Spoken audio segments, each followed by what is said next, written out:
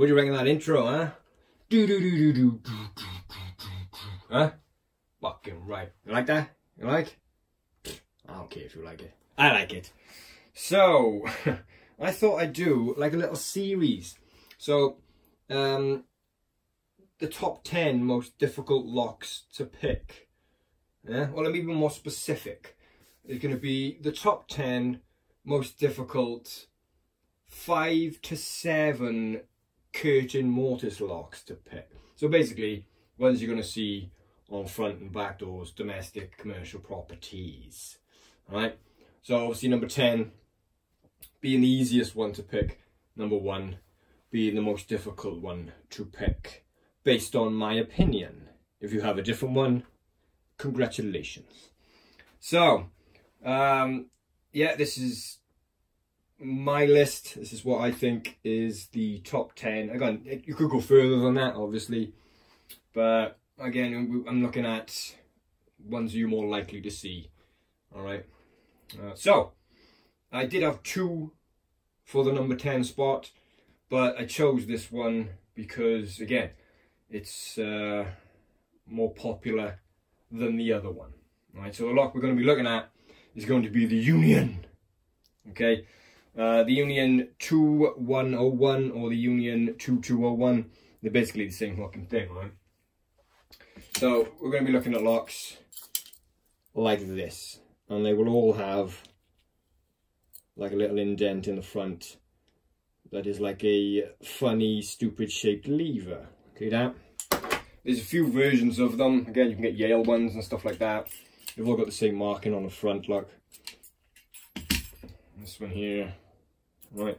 But I'm calling it for the Union, alright? It's going to be the Union. The other lock that I was thinking of, which is very similar to this, is the old yellow leggy. Now, there's 2 versions. Well, maybe more now, but there's 2, and they're completely different, right? I think it's the 1645, something like that. It's basically got very similar levers to this, and it picks basically the same way, but you don't see many of them, right? You can see more of the Unions. So, why is this my number 10 on the list? Well, because they're fucking piss easy to open, okay? Yes, it's a 5-lever lock. Yes, it's got a curtain in it. Obviously, it's not British standard. But it doesn't have any anti-pick notches. It doesn't have any false gates on this lock, right? Just the same as the old leggy. That's the same thing. Now, there's lots of non-curtain locks. I'm not on about them. We're talking about these ones here, all right? So, yeah, this is my number 10 on the list. So it's the Union 2101 or the Union 2201. Doesn't make a difference. They're going to pick the same way. Now, we'll take it apart and show you in a minute.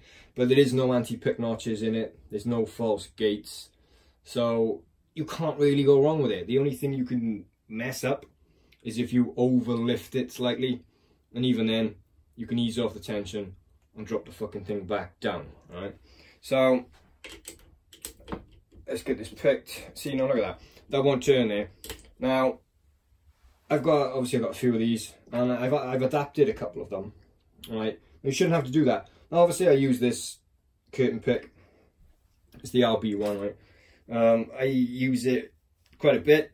I don't use it exclusively, you know. I do use other ones, but you know, there isn't a curtain pick out at the minute where I can honestly say, yes, I can take that to the door, and I don't have to alter it or alter something, you know, to make it work perfectly. There isn't one that does that, right? Yeah, this is a good tool, but when you think about it, if I don't know how to explain. Like, say you had a football game, right, and you were all picking teams, and there was 4 people left, and they were all fucking shit at football, right?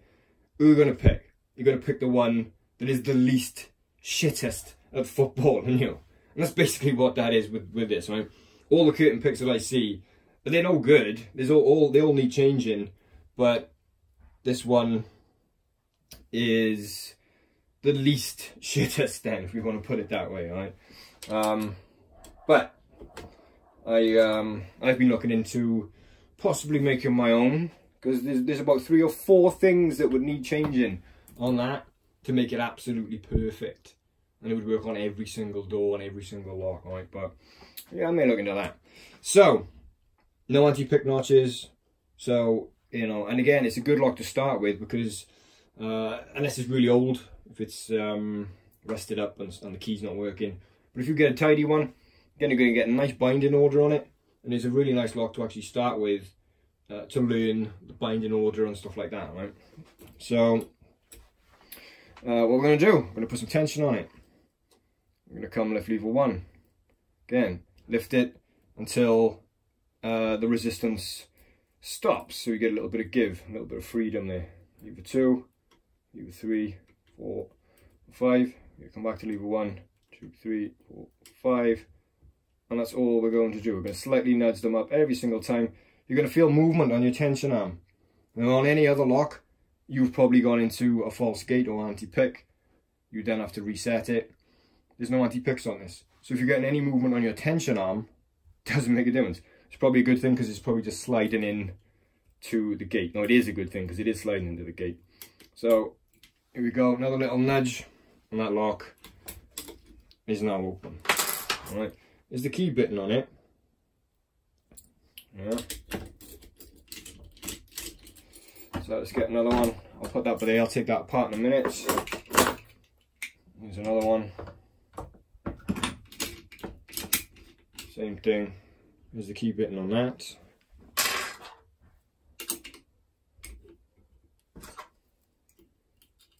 And if you want to get a good lock that will overlift, you're looking right at it, because this thing will overlift. I can put probably nearly every single one of them. No, not every single one.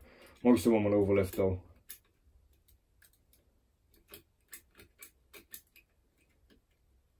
Okay, we're going to run through.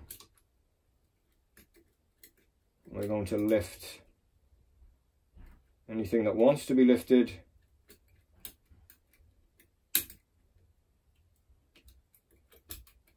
To a point, and the lock is going to open. There's no skill involved there. I'm literally just lifting everything that I can feel, and it's going to go, right? Let's get one more. I know this isn't the Union, but just to show you, it'll work the same way. Now, again, what I mentioned earlier, the worst thing you can do on it would be to possibly overset one.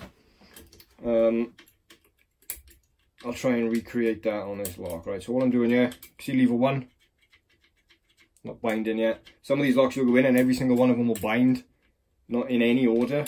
Some of them will have a binding order, so you'll have to specifically go and look for it. But again, look at this, there's no skill involved in here. All I'm doing is finding the lever, right? And I'm lifting it until it becomes free, or until I get a bit of movement on my tension arm. A little bit there, which is nice.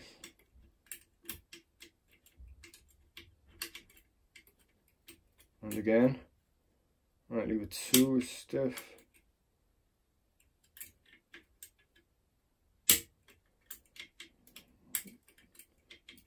Okay, so I'm at a point now where nothing else seems to want to go. Nothing's happening. So I've probably overset one, so what I'm going to do, ease off my tension. See the bolt going in. So what it did, overset one, eased off the tension, and it dropped back in. Nice and easy. So let's take this one apart then. Just to show you. Now you do need quite a bit of tension, because when you start lifting them, you're going to feel quite a heavy tension, because the levers are basically facing the wrong way around. We actually have the springs at the front here, and most other locks, the springs are on the back. So we come in a little bit, get to there. We can see the springs here, look, and we're lifting on this part. So when you're lifting it, it's quite stiff to lift because you're right by the spring. If you was lifting it from there, it'd be easier, right? But by here, Put a little bit more force on it. So let's have a look at these levers, alright? There's lever 1. Again, it's sitting in the fucking gate. You just have to do nothing to that. Lever 2. Again, there's no false gates or anything on these. Number 3.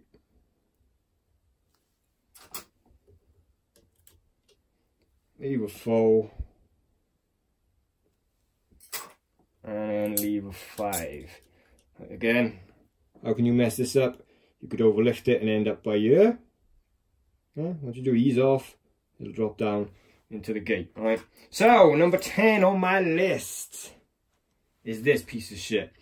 No, it's alright, it's alright. Good practice lock though, good to start off with.